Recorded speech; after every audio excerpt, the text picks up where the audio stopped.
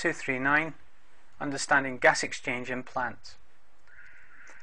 In photosynthesis, carbon dioxide and water are combined when we have light energy to form glucose and oxygen. So therefore, photosynthesis can only occur when there is light, which under natural conditions implies during the day. In the opposite direction, the release of the energy in glucose being broken down using oxygen is called respiration. This process occurs all the time. That is, both during the day and at night.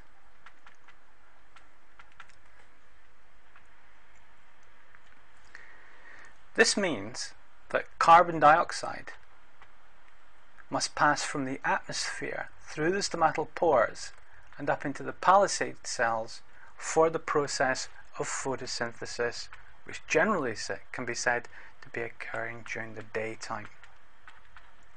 So during the day, the stomatal pores are open and the carbon dioxide is moving in to the palisade layers.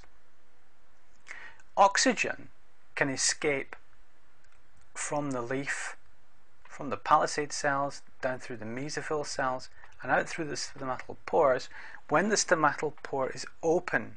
So oxygen is being given off when the stomatal pores are open, which is also during the day. So during the day, carbon dioxide goes into the leaf and oxygen potentially comes out of the leaf. However, this depends on the balance between the rate of reaction of photosynthesis and respiration.